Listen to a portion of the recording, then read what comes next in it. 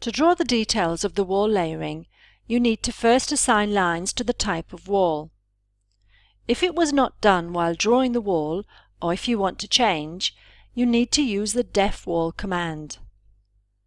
With DEFWALL, we can define the type of wall by selecting the lines of the walls. In this example, we want the outer perimeter wall to be of external insulation type. We want the internal partitions to be just bricks. During selection, it doesn't matter if there are also openings, as they will be ignored. When you have thickness variation in a wall, or when there are two types of walls, it is advisable to add a separator in the wall to indicate a discontinuity of the layering. This is a simple object that will not be printed.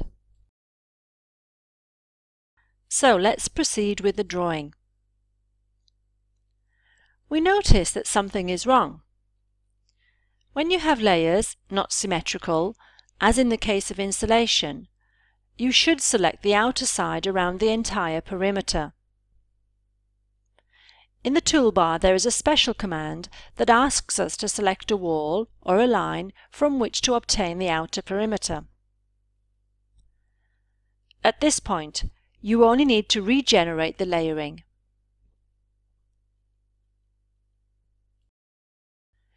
It is possible to define for each printing scale a different representation of the wall. For the scaling factor 100, 1 to 100, the walls defined by AddCAD system have the layering represented by a filling colour.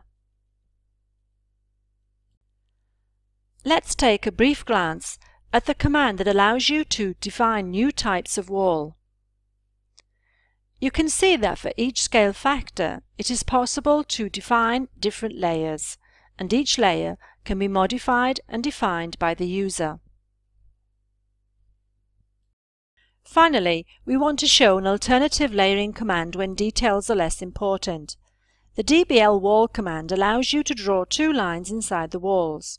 You can indicate the distance between the internal and external lines and the range of the thickness of the walls of which you want to draw the double lines.